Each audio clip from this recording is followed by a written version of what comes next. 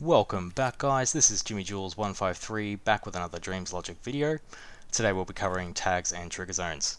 What a trigger zone basically does is detect something that you've told it to detect, and when it's detected that item, it'll output a signal. You can set it to detect anything really, from the imp to a specific item in your scene, but today we'll be concentrating on the tag detection setting.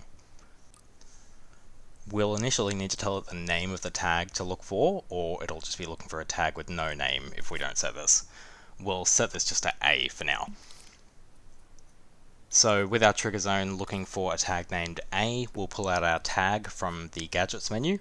You'll see here that the tags also have an output, and that output is activated when the chip is detected by a trigger zone, which you'll see shortly. We'll change the name of the tag from the default tag to A, the same as our trigger zone.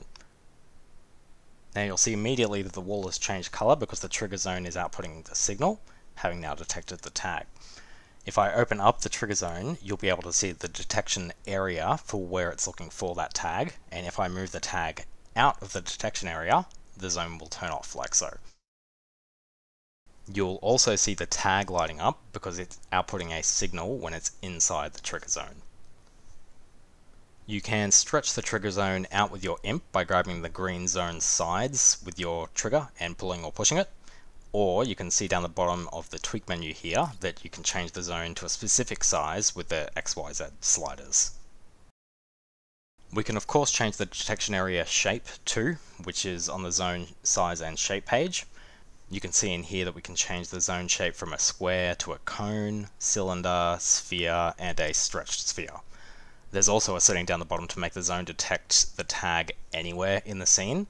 So basically what this means is it doesn't matter where your tag is, as long as it's turned on, it'll get picked up by the zone.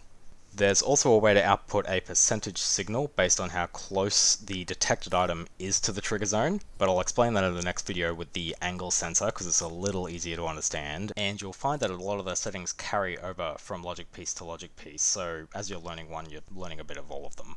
That's it for today's video guys, thanks for watching and see you on the next one.